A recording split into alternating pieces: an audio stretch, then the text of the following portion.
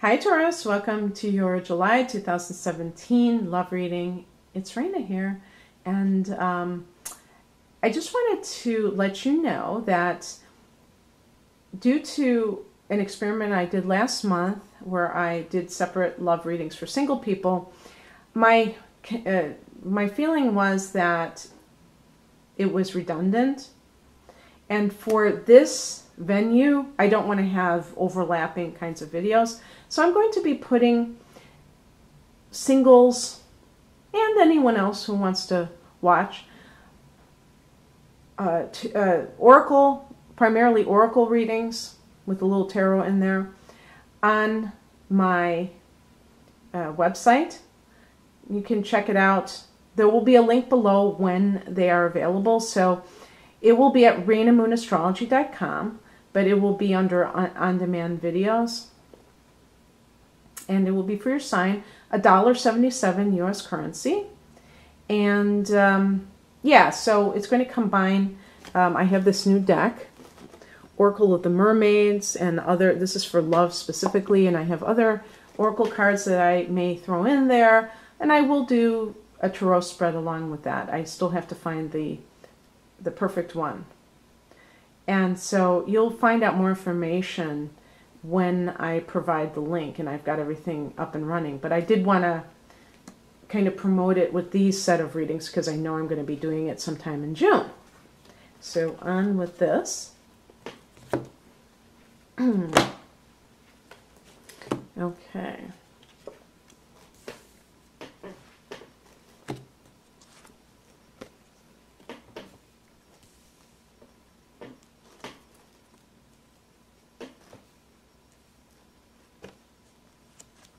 Okay, I did, when I picked this tool, I'm going to put these two as the higher message.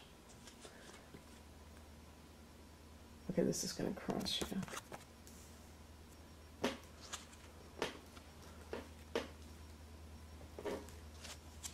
Oh, another card where I picked two. Okay, let's put these here.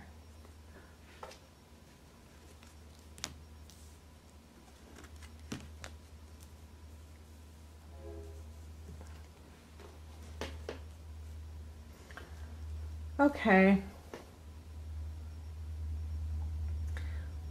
Well, one thing that with the situation with those love readings where I was trying to do single people, if I had pulled this spread and I was doing this for a single person and I said, okay, the general theme of this in July is moving on to what, moving away from what no longer serves you. Well, that would imply that there was a past that this person is moving away from. And it's in the relationship sector because it's cups. So typically that means that the person was involved with somebody else. I guess if you're single, you could say that you're looking for, you're on a spiritual journey and you're looking for that person who will do it for you. But look at the past. This implies disappointment in love. And that's why you're going on this quest. And you're leaving that situation. So it is very hard to talk about relationships without the context of a past. Like the person is just completely like on their own. And I say this just to remind people of what our lives are all about. We are organic beings. We're not compartmentalized where our lives, one area of your life affects the other. Your work life affects your romance life and vice versa. So some of you have been disappointed by a partner and have walked away from that situation. The Knight of Pentacles is actually your card. And perhaps you have thrown yourself into your work as a result and just are all about making money. You figure that's the one thing you can control. And as a fixed sign, as a fixed earth sign, when you are a person on a mission, you are like a steamroller, like a tank. You're just barreling forward with your goals, what it is that you want to accomplish. And that can be very productive and, you know, a constructive way of using grief or, you know, that sense of dejection in a positive way so that it doesn't consume you. The higher message is the Ace of Cups and the Chariot card. Perhaps this person that broke your heart was a Cancer, because this is connected to Cancer.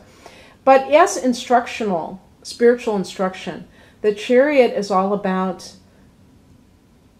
focus and one-pointedness, having a goal.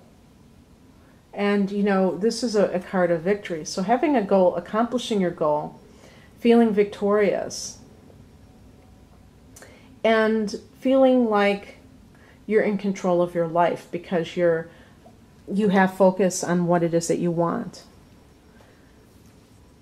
The Ace of Pentacles, again, with this job situation, it could be a new job offer, money coming in from a loan, maybe a business loan, or it could be any kind of money. Maybe you didn't expect it. It's coming from the clouds.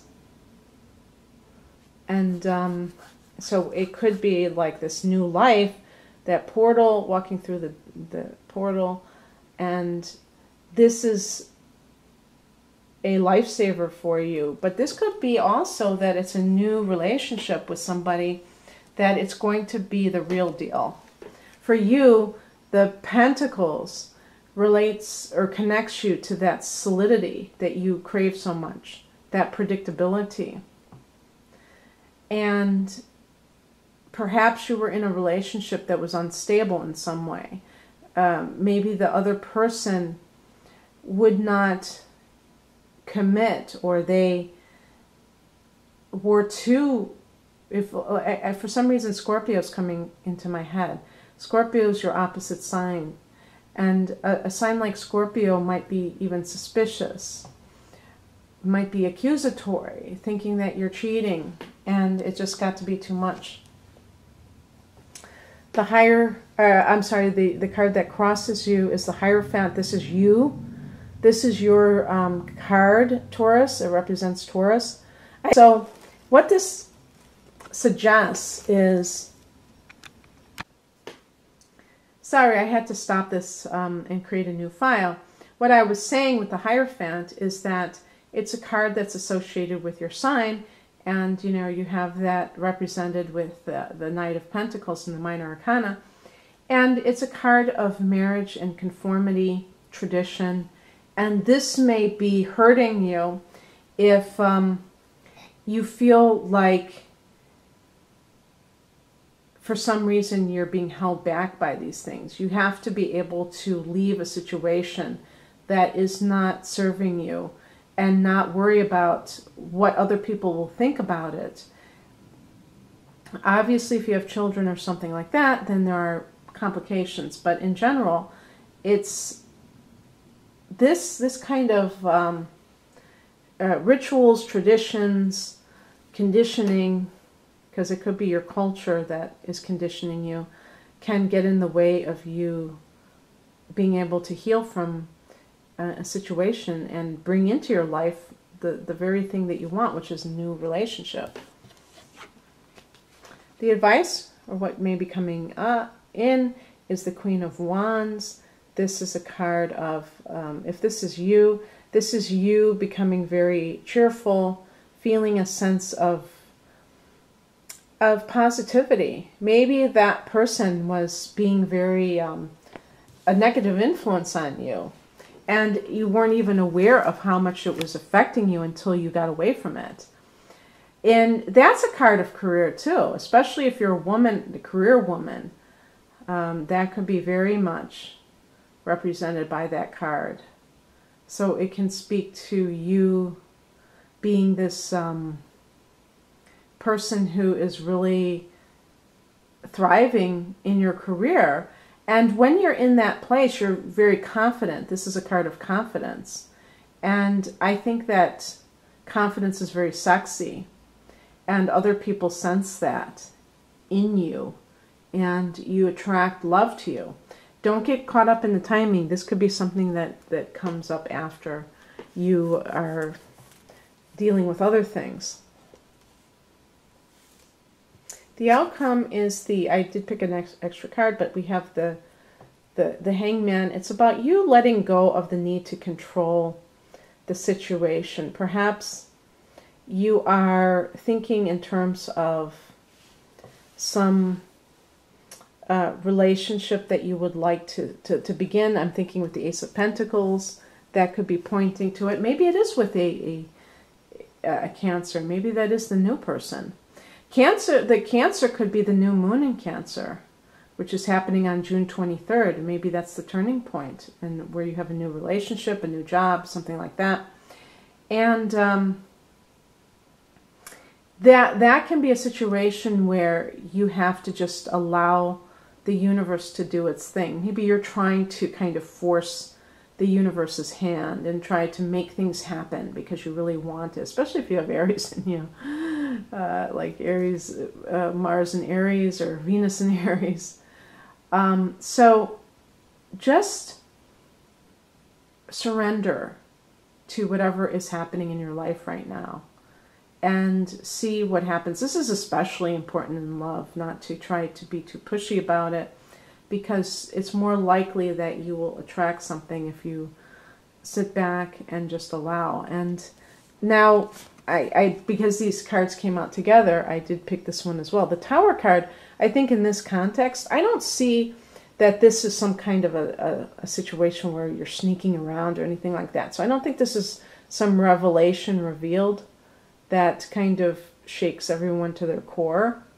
I think this is more a situation where it's love at first sight.